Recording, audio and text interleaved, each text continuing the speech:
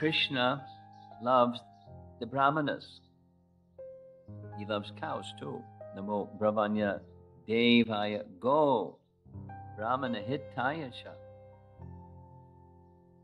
Jagat Hitaya Krishnaya Govindaya Namo Namaha. He loves the Brahmanas. When he spoke with Sita about carrying his bow, he said something very interesting. He said, in this world, people value wealth. And they gather wealth for the purpose of the comforts of their family. But if it comes to danger for their family, they'll leave the wealth aside and protect their family. And then he says, many people, their body is very dear to them. And so even if their family members are at risk, they'll protect their body first.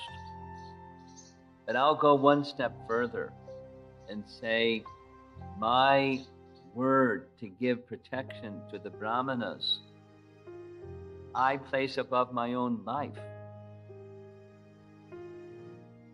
That's Ram. And the Brahmanas have been harassed and eaten. And their sacrifice has been disrupted. We're going to hear something further about why sacrifices were disrupted.